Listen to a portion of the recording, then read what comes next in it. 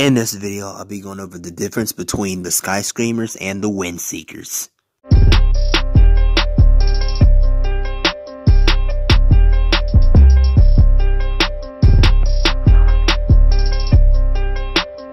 What is up, y'all? This is your boy, Mystic Timbers Fanboy MTF, coming in with a video.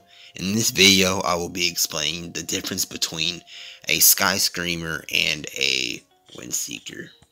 So the difference is, let's first start off with a Skyscreamer.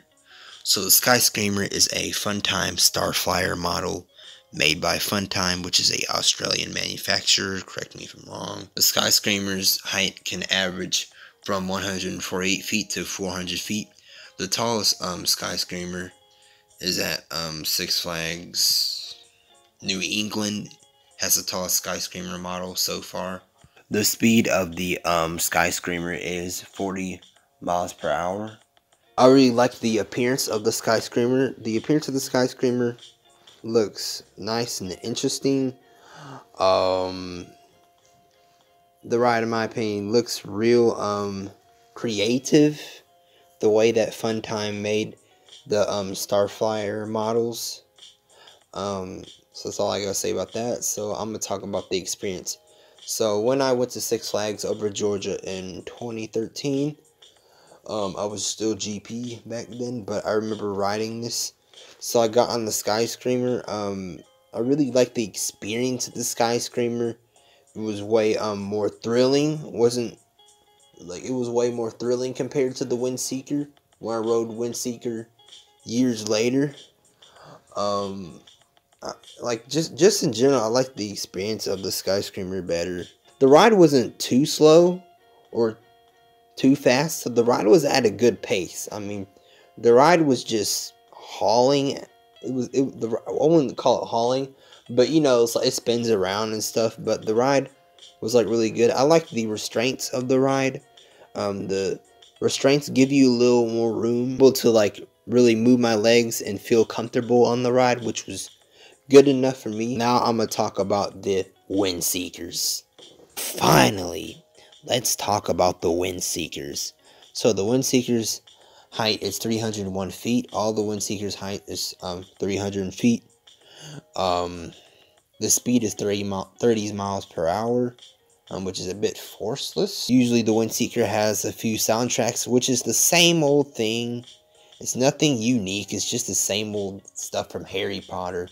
It's like, the soundtracks are just okay. I wish they would just add more soundtracks instead of playing the same old thing all day, all night. So, let's just get to the ride experience. So, when you're sitting on the Windseeker, I guess you'll pull up these bars and stuff, which you get in. The ride op will put these, I don't know what it's called, these bars on you, which staples you. Which, I almost didn't really get any circulation to my legs. I was getting stapled. My private areas were getting stapled. So after that, one of the ride ops, said, "You ready to go?" So you send, you hear the, one of the soundtracks. It takes the Windseeker a very long time to start spinning.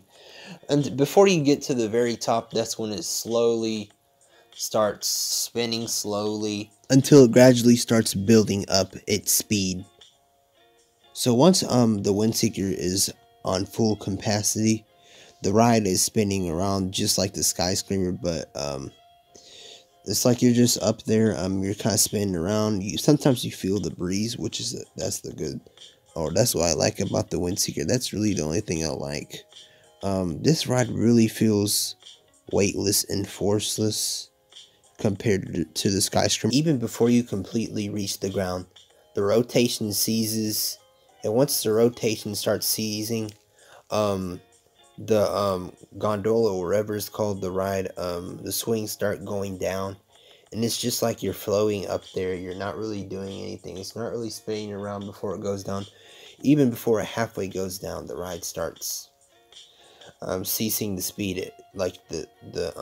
Basically just stops ceasing speed. That's the most boring thing about it. Is like, even before the ride completely even goes down, it just starts ceasing its speed, and it's like you're just staying there, just spinning really slowly, and it's just a really boring experience. I mean, the Cedar, I don't know why the Cedar Fair even got the Windseekers, to be honest. They were just a bad investment. The reason the Windseekers are really a bad investment is because the Windseekers in 2011 through 2012 were having problems. The Windseeker has been plagued with many problems before. The Windseekers were being shut down all over each of the Cedar Fair parks because, you know, the Windseekers were stopping. People were getting stranded on the Windseekers at that time. Luckily, I didn't ride it at this time. It was a really bad experience for people. Some people didn't even want to really ride the Windseeker again, which I understand that. Even if there's high wind and stuff, like just like average wind or high wind, the Windseeker just closes all of a sudden. Like, which I don't really get it. It's like you're supposed to be seeking wind, not avoiding wind. Cedar Fair, you should get a new name for the Windseeker. And I believe I have a perfect name for the Windseeker. Instead of this ride being called the Windseeker, this ride should be called the Wind Avoider, because every time there's high wind, the Windseeker closes. So I think that's why it should be called the Wind Avoider. That's all I gotta say. See you guys later.